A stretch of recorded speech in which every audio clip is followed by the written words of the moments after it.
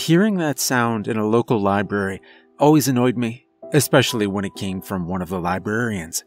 I'm always hearing on the news how libraries are struggling.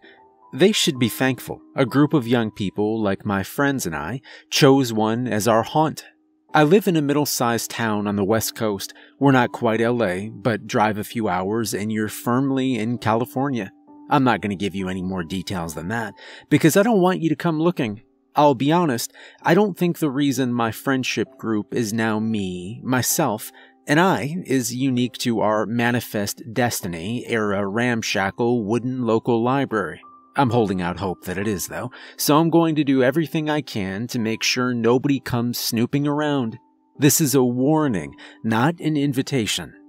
We started hanging around, and eventually in, the library last year. With the protests and lockdowns, traveling into LA or one of the other large cities didn't have the same appeal. It certainly wasn't an enticing prospect for our parents. So, either by parental law or not wanting to drive a few hours just to get your windshield smashed, we spent the summer of our sophomore year finding things to do in our sleepy hometown.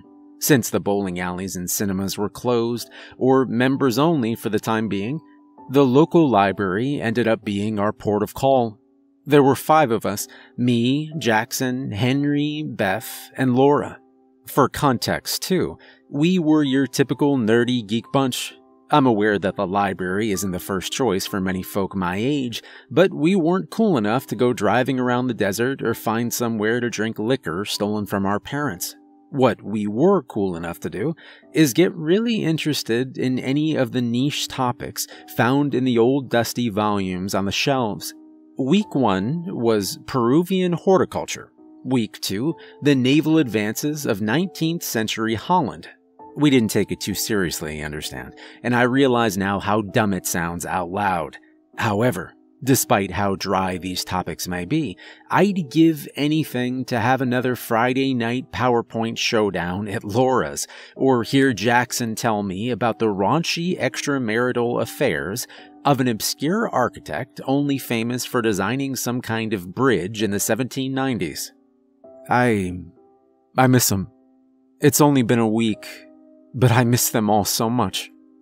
It was the evening before one of the aforementioned PowerPoint lecture and pizza evenings that everything went wrong.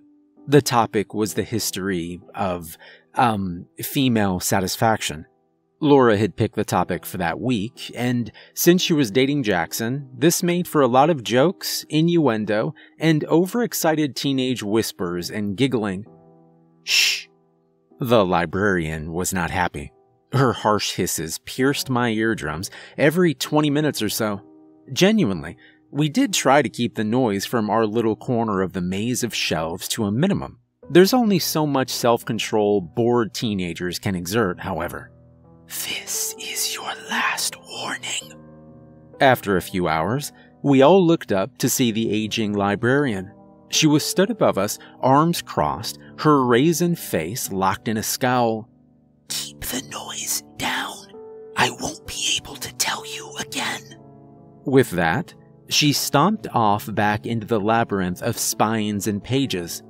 What did she mean by that? Laura said, one eyebrow raised. I think she means shut up, Laura, Jackson replied, grinning. She gave him a playful punch on the arm, rolling her eyes. I know that, Einstein, but why did she say I won't be able to tell you again? Does she think we're gonna go somewhere? That is a weird way to say it, I shrugged. But she is old, like way old. I think she's been the librarian since my dad was a kid. Jackson stood up. Whatever. She should just be happy someone's actually using this place. I gotta take a leak. He strode off, following the librarian into the dusty gloom. He's gonna read all the notes he's been making, I bet, Henry said, grinning and pointing to the book he'd left on female anatomy. Laura went red, and we all howled with laughter. It was loud. Too loud. What the? We heard Jackson even above our mirth. In an instant, we stopped laughing. Jackson? Laura called out. Her trembling question was answered as soon as her lips closed. The response came from everywhere, all at once, and it wasn't Jackson. The voice was thin and sharp, somehow faint in my ears, but a deafening roar by the time it reached my brain. It seemed to be coming from nowhere and everywhere at once, a homeless sound ringing from the gaps between covers and unopened pages. A horrible sound, far worse than any reprimand from the librarian. It sounded more mechanical than human, like 1,000 typewriters scraping together to make an imitation of speech. Jackson! Beth and Henry both said this time. Laura had stood up, fist clenched. Again, the hiss rolled from under shelves and out of the floorboards. It was louder this time. Longer. It scratched my ears and caused spots of light to crackle at the outermost edges of my field of view. Beth started to cry. Still no response came from Jackson. Jack! Shh! This time I was the one ushering silence. I raised a finger to my lips, the other held in the air, telling the others to wait. As soon as we stopped, so did the noise. One moment, the air was electric with malicious static, and the next, you could have heard a pin drop. We waited for a few moments, not saying a word. I could hear nothing except the occasional sob from Beth and the thudding of my heart in my ears. Then, from the shadow maze of shelves, there came a soft thump, like something heavy being dropped to the floor. Or someone. Now, as you can probably guess, my little group of ragtag misfits wasn't what you'd call brave. If we were, we'd have spent our summer somewhere much less tame than the library. However, while not brave by any measure, I was the most adventurous of the group. It's the reason I was the only one out of Jackson, Henry, and I that didn't get too much hassle from the athletic kids or stoners. Yes, I may not have gotten into trouble for fights or cigarettes, but in detention they still had respect for the guy that nearly blew up the chemistry lab and hacked the school computers to run Minecraft back in 4th grade. I mention this not to brag, but because I don't want you to think I abandoned Laura, Beth, and Henry. One of us had to go and find Jackson after hearing that thump. I was the only one it was ever going to be. They couldn't have moved even if they'd wanted to. I gave Laura a nod and put my fingers to my lips again, hoping the message was clear. I slowly crept forward towards the shelves. A firm grasping at my ankle had me whipping around, ready to run for my life, but it was only Beth, sobbing and shaking her head at me slowly. I didn't want to show her I was as scared as she looked, so I shot her a grin and a thumbs up. Laura took her hand, and I continued onwards. I tiptoed between shelves for what felt like hours.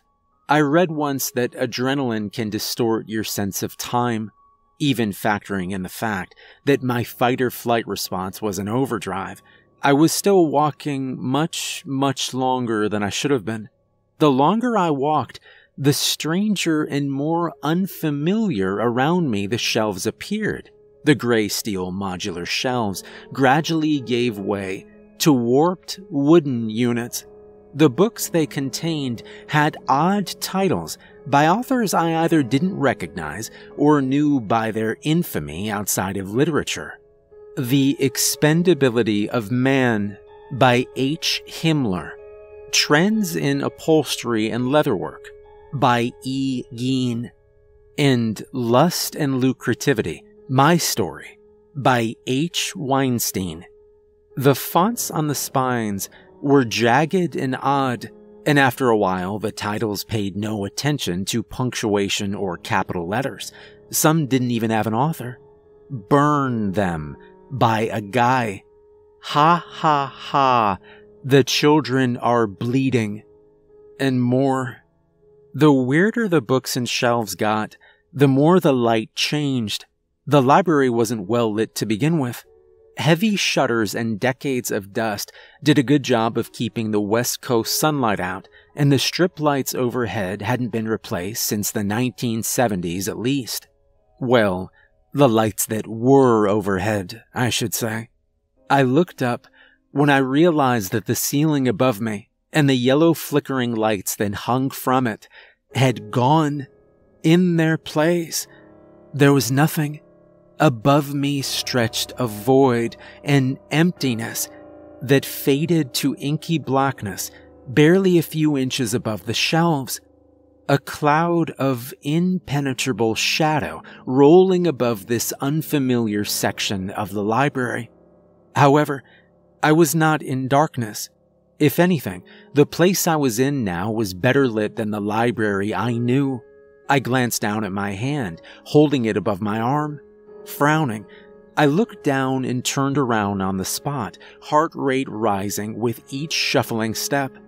I had no shadow. Neither did the shelves.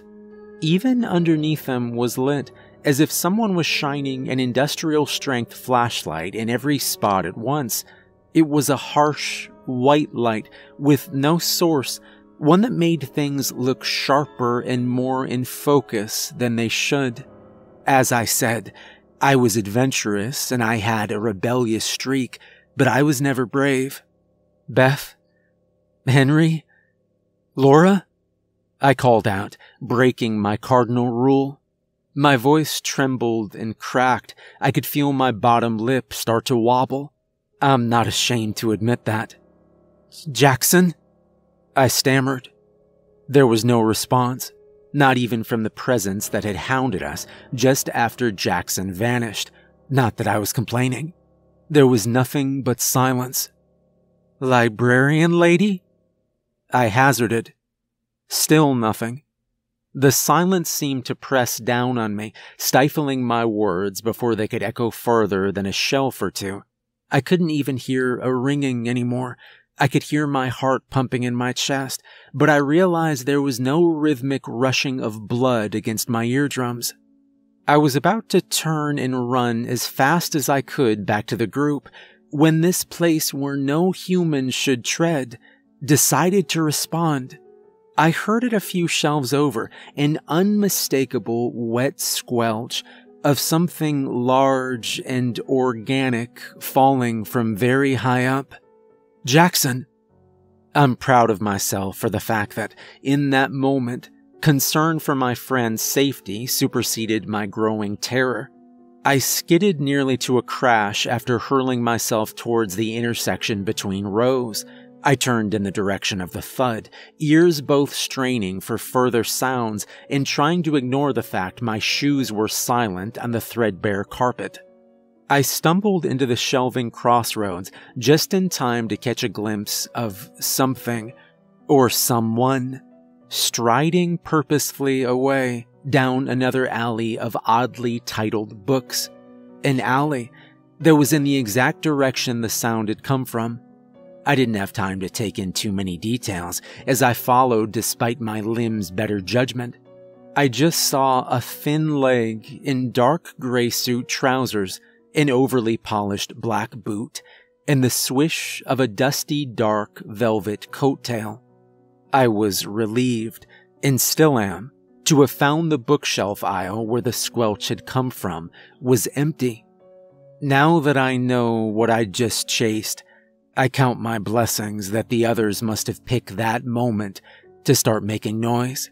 That's the only reason I can come up with for why it wasn't waiting for me when I came around the corner. As it was, I was still alone. At least I could see where the sound had come from. There was a book laying face down and open on the floor. I'd never seen a book so large or thick in my life. The cover was moist, and reflections from an unseen light danced across its slick surface as I edged closer. I could see that the pages were wet, too. They were dripping. A dark puddle was forming.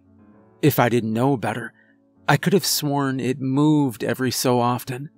No, not moved. Breathed. It was almost imperceptible, but at regular intervals the spine rose and fell a fraction of an inch. I dismissed the observation at the time, but, well, let's just say the 2020 vision hindsight brings isn't always a welcome thing.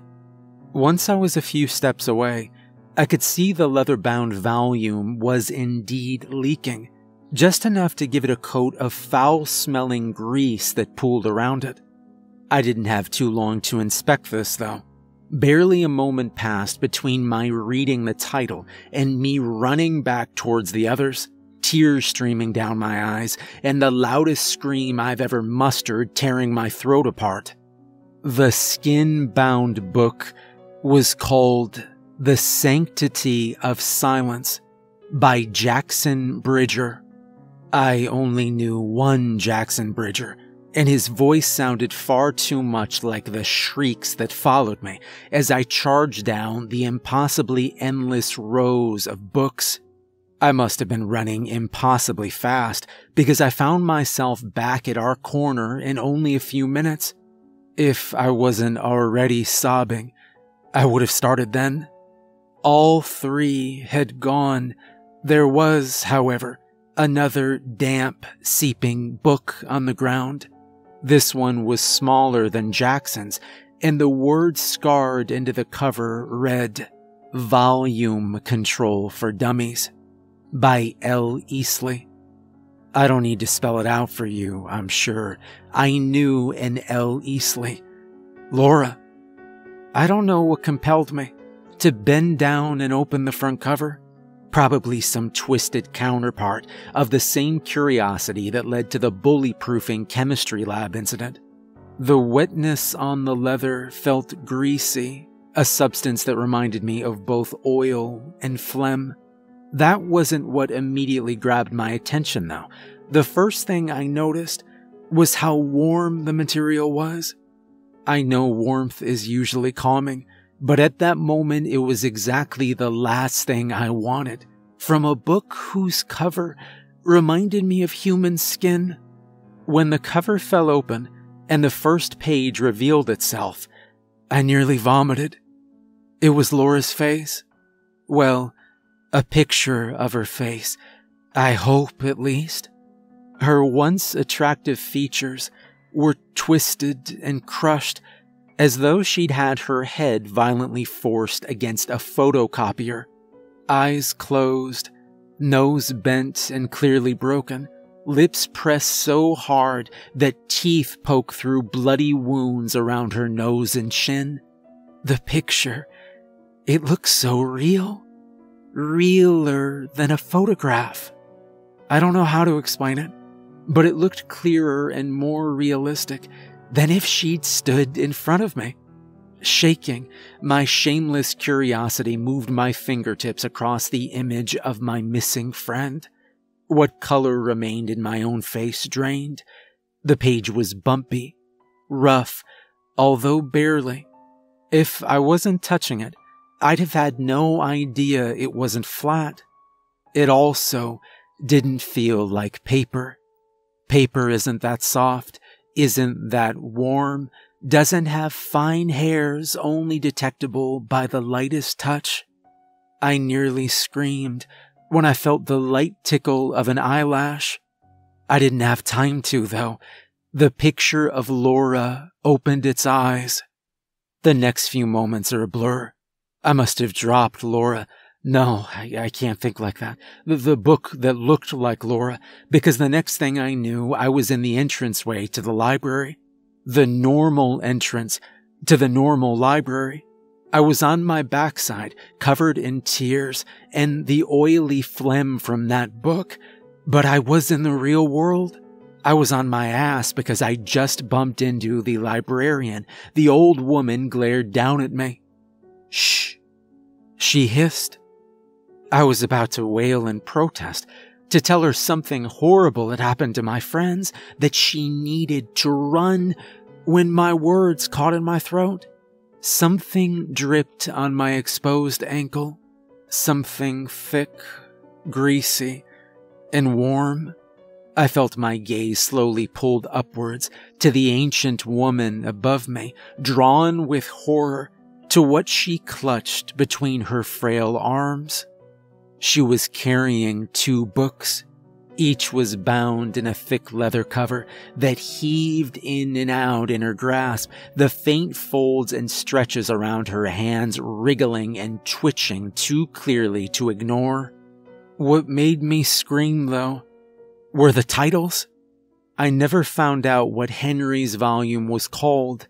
Seeing the words, "I never told him I loved him," "The Life and Quiet Times of Beth Stanford," was enough.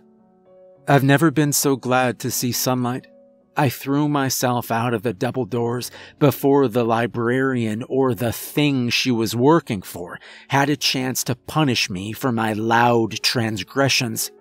As you can guess, it didn't take long for the police, not to mention Jackson, Henry, Beth, and Laura's parents, to start asking questions. I haven't been able to answer them. I haven't been able to say a word for a week now. The only reason I'm not a suspect in their disappearance is the state the local sheriff found me in. By his reckoning, no guilty person would turn up at a police station, coughing up their own blood and terrified. They haven't found any bodies or the books. I haven't written down what happened until now. Nobody in my town would believe me anyway. I wouldn't have. What I have been doing since then is research. This is why I'm begging you to stay away, not just from my library, but any of them. You're probably wondering whose leg I saw before I found the book about Jackson. I was wondering the same thing. Despite the trauma, my curiosity had to know. It was when I found an article in the archives of a local paper from the early 1900s that I got my answer. It was a piece from 1902 titled "Local Library Brings Literacy to Ex-Prospector Town." There was a photograph in the article. A photograph of a building I recognized instantly as the same library my friends and I made the grave mistake of going to. Something in one of the windows caught my eye. After mucking around with the contrast and brightness in Photoshop for a bit, I saw what it was. Instantly, I knew I was looking at the thing responsible for my friends never leaving that library. It was a person, although it was impossible to tell if they were male or female. Broad shoulders and wide hips, framed an impossibly narrow waist.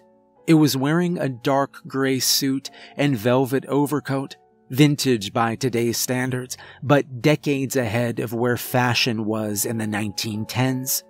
In its spindly arms, it held a stack of thick volumes bound in a material I recognized instantly. But the thing's face, it made me snap my laptop shut. It didn't have a face. It didn't even have a head. Its neck extended almost twice as far as any human neck I'd seen.